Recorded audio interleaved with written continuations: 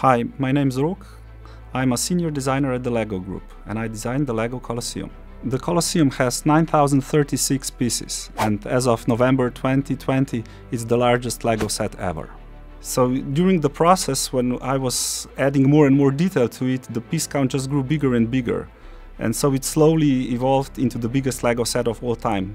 Well, the actual Colosseum is a spectacular building. For a normal person back in the day, they've hardly seen a building that was over a story high. And to be confronted with such an amazing piece of engineering that's almost 200 meters wide, that's 50 meters tall, it was unprecedented up until today. The scale of the Colosseum is set on the remaining part of the facade, on the big ellipse. I wanted to capture the Roman orders of the columns that you can see on the existing facade. That is the Tuscan, that is the Doric order on the bottom, the Ionic with the volutes on the middle, and the Corinthian with the flowers on the top. They represent three distinctive styles of the antique architecture that Greeks have started with and Romans have expanded and built upon. There are a lot of challenges in building a set this big. First of all, it has to stand when you lift it up. So the way it's designed is that it has a very strong base, but the superstructure is only connected on a few points, so it's a bit like modern bridge building. When you pick it up by the base, it allows the rest of the model to flex on top of it, which means that it doesn't exude the forces so that it would crack. There are no new elements in the build to actually show the versatility of the LEGO system. The columns themselves are built with a minifigure candle piece turned upside down.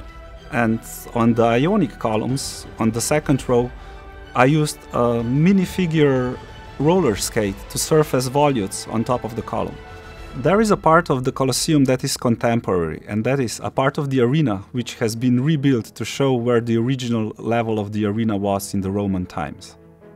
This wooden LEGO arena is the last piece to be actually put on top of the LEGO model, therefore corresponding to it being the last thing that was built on the actual Colosseum itself. The original building could house over 100,000 spectators, at least that's the assumption we have today. But it also had a retractable roof, that's very rare even today. And we have shown that in the LEGO model. There are a number of corbels at the outer ring of the facade, which shows where the masts were being hoisted, which would hold up the roof.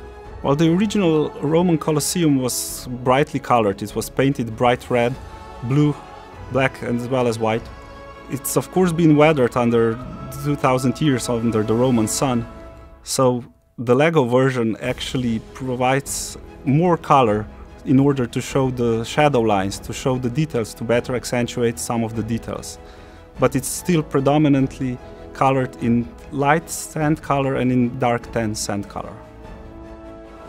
There weren't distinct iterations of the set. I would always improving on the existing model. So I'd be working on 4 distinctive pieces at the same time. Every change that you make actually reverberates around the entire model. So if you're changing just a few pieces in each of the sections, that means that you have to do it 40 times, and that amounts to a lot of LEGO pieces being changed.